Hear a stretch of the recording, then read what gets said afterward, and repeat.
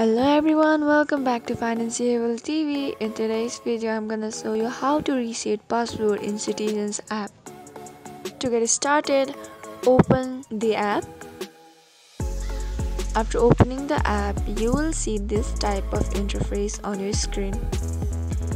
Now click on Forgot Password option. Then add your number.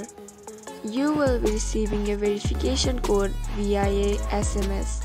Once you get the code, add it and continue with the verification code. Here, add a new password which is secure and easy to remember. And once you are done, click on continue button.